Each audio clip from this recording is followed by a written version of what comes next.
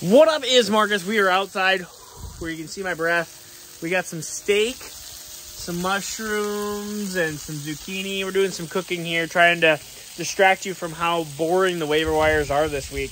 Week 14 waiver wires. We're going to go through some waivers here.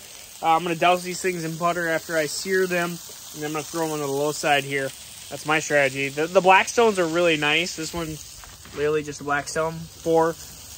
It's just highly recommend to get one. This is a dad must-have, a Christmas must-have. I know it's cold out here, probably like 10 degrees, but we're going to go through it. James Cook is the number one pickup.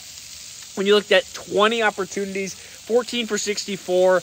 He also was 6 for 41 through the air here. So James Cook, rookie running backs, they tend to, well, first of all, he has really good draft capital. And if you're talking about a player who realistically is continuing to get a little bit more opportunities, James Cook is my number one pickup. And I realized I got to switch these. I got to turn these steaks. Look at that. Yum. Nope, they're a little bit burnt. Got to turn them quick. This steak is so thick, I had to put it in cubes. That is a little bit burnt.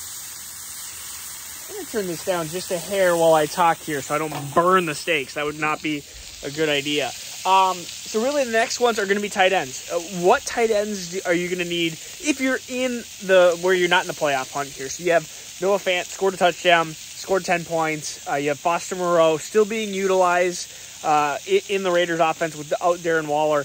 And then you have Hunter Henry, who is probably, I gotta avoid the sun there, Hunter Henry, who is my favorite tight end because he plays against Arizona. We know how bad Arizona is against tight ends this year. I mean, they are historically bad. And so when we're looking at that, now this is the time to get handcuffed. So if you have a running back, Matt Breida, which is Kenneth Gainwell, these are some players that are not rostered. This is a crucial time to pick up those running backs. Tony Jones Jr., who we know that Kenneth Walker went out with a jammed ankle, whatever that means, Pete Carroll. Those are running backs that need to be absolutely picked up. The worst thing that can happen is all of a sudden a Travis Etienne, or Jermichael Hasty, all of a sudden becomes an immediate automatic starter over some of these like Kareem Hunts and stuff. So you need to get your handcuff out there. Another player, Jameson Williams, we talked about him the last couple of weeks, but he only had 11% of snaps against Minnesota's defense. We're going to be talking about Jared Goff in a couple seconds here, but I think he's an absolutely must pick up because if he starts heating up, he's going to take DJ Chark's role. He's going to take Khalif Raymond's role. It's going to be a potential league winner, and you're talking about round 2, round 3 of the playoffs. He could be that type of guy. Demarcus Robinson. He had a 76% snap share, 8 targets, 7 for 41. Now, this is with Tyler Huntley. Tyler Huntley, again, a viable quarterback option, has shown to be well into this NFL league. Even it was last year that Lamar was started, 2 years ago. Whatever, it doesn't matter. He was actually good the last time that he was on the field and targeted Mark Andrews as well, even though Mark Andrews had an game. So we're going to talk about Tyler Huntley right now. Tyler Huntley, 15.6 points, 10 rushes for 41 yards and a touchdown. He's basically Lamar Jackson.